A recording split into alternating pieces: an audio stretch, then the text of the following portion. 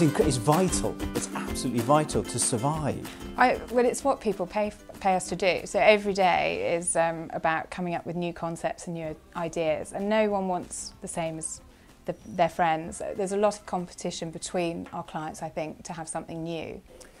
Absolutely massive. It's a very competitive industry, particularly now. A lot of the things that we can offer can be offered online. Obviously creativity is massively important in my eyes.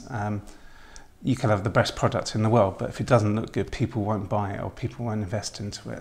I think our business is creative. We create radio, and radio just doesn't happen. And in its in its purest form, radio is us talking to someone. It's our job, and with creativity and marketing and strategy, to make your product, which if you're from Tunbridge Wells would be excellent, look great, feel great, and then make people want to use it or buy it.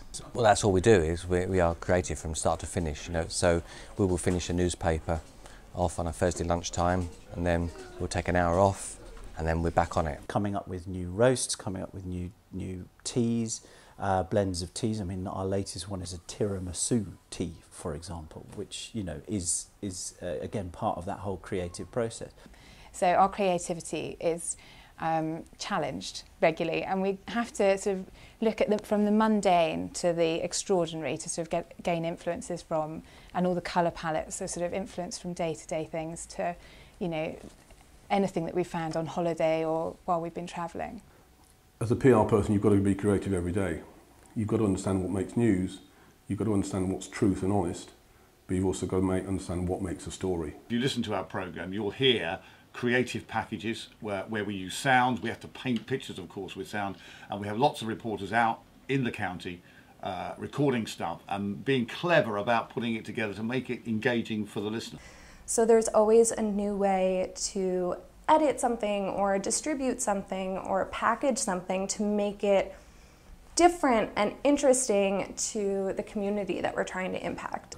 And that just, you know, it just keeps it alive, it keeps it moving. So without that creative process, you know, it would be a very stagnant, boring business.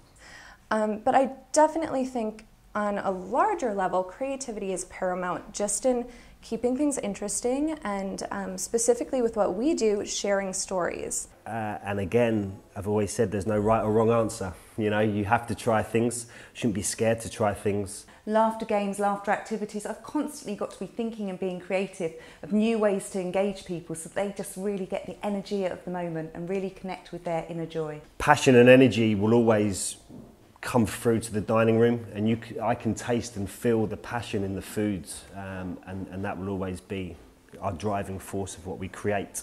Being as creative and as imaginative as possible and deliver things in a different way. I like to think we do things which are not always the norm, I think is critically important.